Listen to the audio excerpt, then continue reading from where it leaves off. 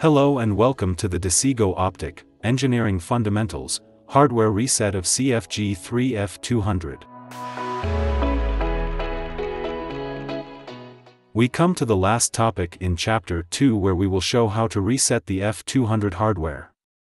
With an F200 gateway in operation, a hardware reset can be triggered with the unit connected.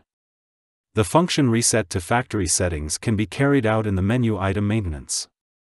Sometimes it is required to perform a factory reset directly on the device.